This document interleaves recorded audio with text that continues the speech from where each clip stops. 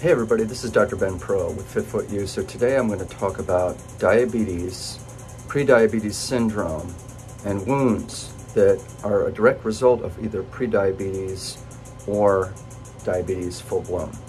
So diabetes is more of a continuum.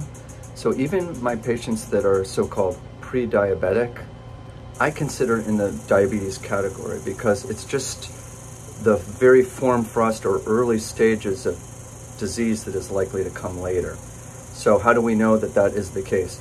Because there are changes that we see, even if the hemoglobin A1C is normal, like 5 as opposed to level 6, or the fasting sugar is 93 as opposed to 100, it is still close enough that we can consider this in the diabetes category. So what do we do about it? Well, we want to monitor the diabetes progression itself. So things like nerve loss, sensation loss, wounds that take slower to heal. And that's what we've got today. I'm going to show you a case where a wound is a little slower to heal. What we're going to do as an action step is add some energy, some infrared energy and some electromagnetic energy to heal this fissure. This was after some bunion surgery, but then there was a split. We used a little bunion brace, caused a little abrasion, and it was a month ago. But we'll see from the wound itself that this is bigger than what should have been at a month stage here. So let's take a look at the wound, and then we'll go from there. We'll be able to take a look at the setup now.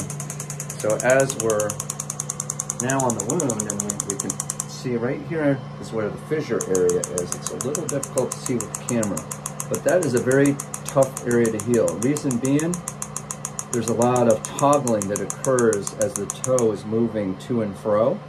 And then, in this particular instance, even the addition of a little silicone separator that we've instilled is also creating a little bit of pressure.